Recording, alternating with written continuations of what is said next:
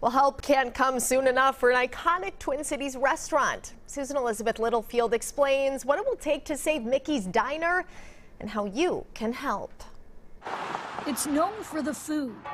It's known for the fame. I don't think I've been in there one day where there hasn't been one person coming in just because of the Mighty Ducks. Something the third-generation business is not known for is being closed. It's really almost shocking that after all that time we're closed 24/7.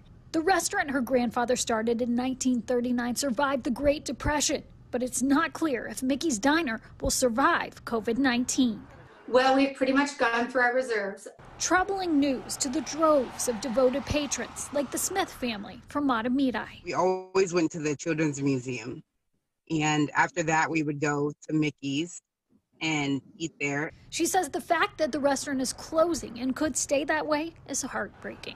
I think that by it being at a loss, it's going to be detriment to a lot of people's families or tradition. So fellow supporters are helping out and donating to this GoFundMe. There's about $13,000 in donations. They need $50,000 to stay afloat. But you still have a whole lot of repairs and maintenance to keep everything running. You know, our grill is 80 years old, our signs are 80 years old. So the hope is those who love to dine in will pitch in so that the restaurant that was never supposed to close can open again. Get back to what we've always done, run 24/7.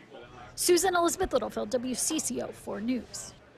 The busiest time of the year for Mickey's is the state high school hockey tournaments, which may or may not happen.